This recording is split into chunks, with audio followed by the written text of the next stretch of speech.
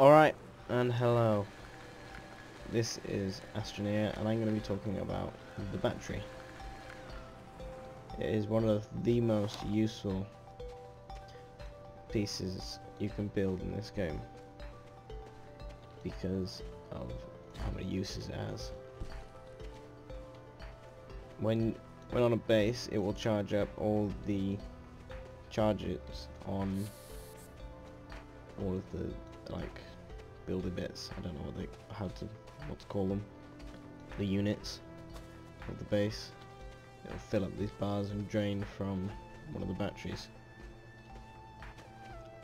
When on a car, it will drain before using the actual battery in the car. And one of the things you can do with it is this, which it does it for the base as well, but and it uses tethers as well. It transfers for them, but you can drive out here and start shaping the terrain, and instead of using up your power, it'll use straight from the battery. Look, it goes the same for your power packs that you can build on your back, the little battery packs. They are very useful too.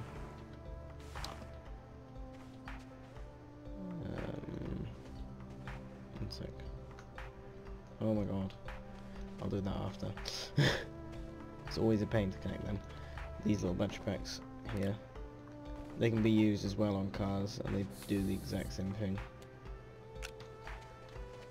And I've got some here, but they've already drained and they're going to be used in the car. You can charge them up on a car just by connecting up to any port, like so. There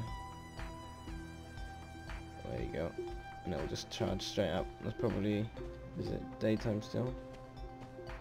No, it's getting straight off them. That's just out of the sunlight, so it's not getting any power. But that's pretty much it for these. One other thing is, oh my god, hang on, yeah, I did it. Another thing is, I've done another video which I put up today, which is it talking about this. I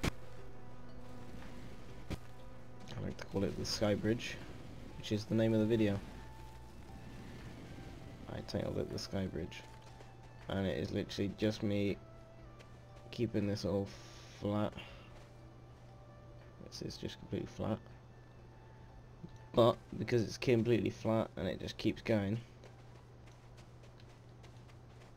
it eventually turns into a hill at the top, which I show off in the other video, so go check that out. So please leave a like, guys. Comment on how I can make better videos, and subscribe for more. Thanks for watching.